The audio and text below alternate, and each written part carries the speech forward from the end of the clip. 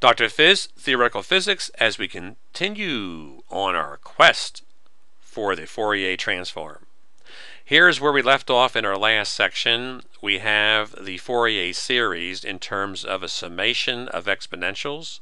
Originally we had a naught over 2 plus a sum where ANs were with cosines and BNs were with sines, and these have all been replaced with a summation of exponentials with coefficients c sub n, and these are given by this integral on the right.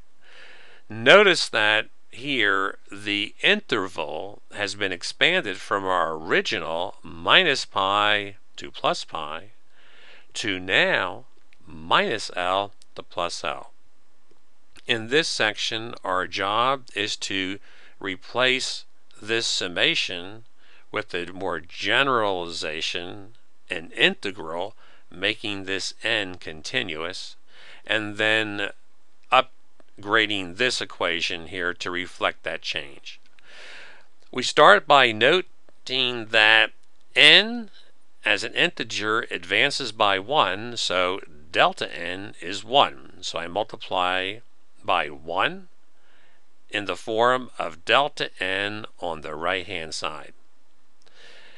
Then I notice that it would be nice if this exponential here, n pi over L, could be one variable, so I'm going to pick k, which is proportional to n, to be the variable that I'm going to promote to a continuous variable.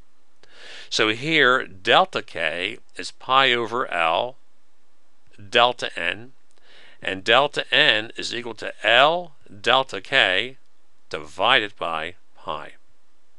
My intent is to replace this delta n with this, and you kind of can see why I needed delta n here, because I want to go with an integral and a dn, so I'm kind of preparing the way for the transition to a continuous variable, but I'm going to prefer to do it with the delta k.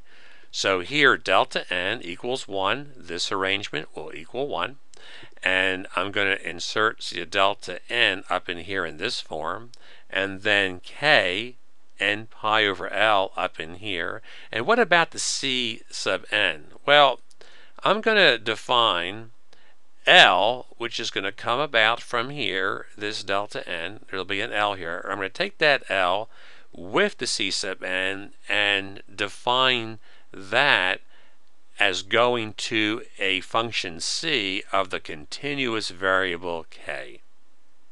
So let's do it and see what we get. Well, we'll do it step by step. The middle one first, the middle piece first.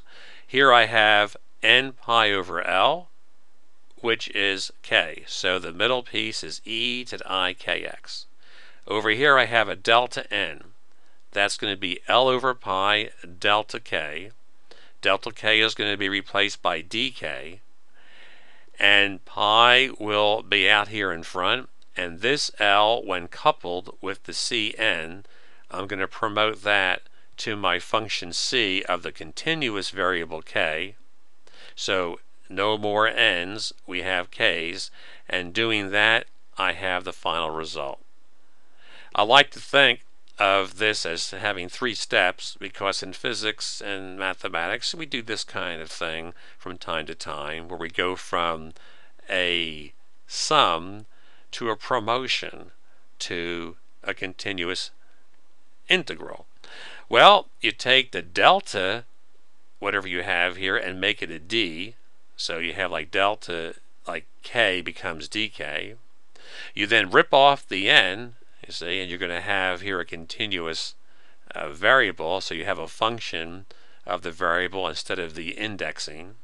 And finally, you change the summation sign into a snake, my affectionate term for the integral sign. Well, what about the other equation here that goes with it? Well, this other equation that goes with that, we are going to replace piece by piece here. N pi over L is k. dx stays the same, and f of x stays the same. But L here, when coupled with the C sub n, that will be promoted to our function C of the continuous variable k. So that's the result. And our summary and conclusion can be seen with these two nice equations. Our goal has been achieved. We have replaced the summation, the Fourier series, with now some kind of Fourier integral and a continuous variable k.